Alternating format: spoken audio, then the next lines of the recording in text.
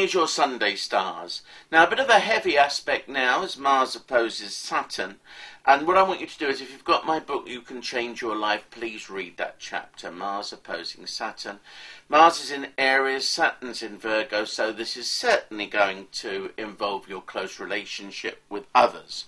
It can be a love relationship, business, it can be anything on a one-to-one level that's important to you, and realise that.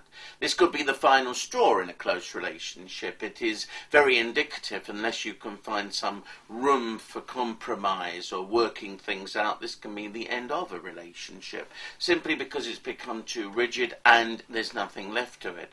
But it can also mean reorganising, restructuring and rebuilding a relationship too. So whatever way you look at it, you are at a major turning point as far as you and someone else is concerned.